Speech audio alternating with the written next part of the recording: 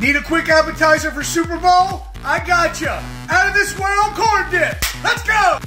First step, 3 15-ounce cans of Southwest corn or Mexicorn.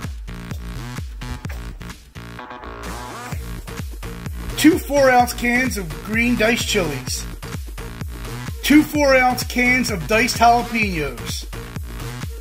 Half a cup of green onion. 1 cup of sour cream.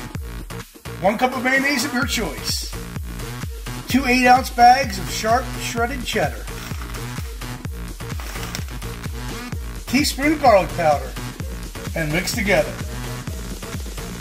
Salt to taste. Pepper.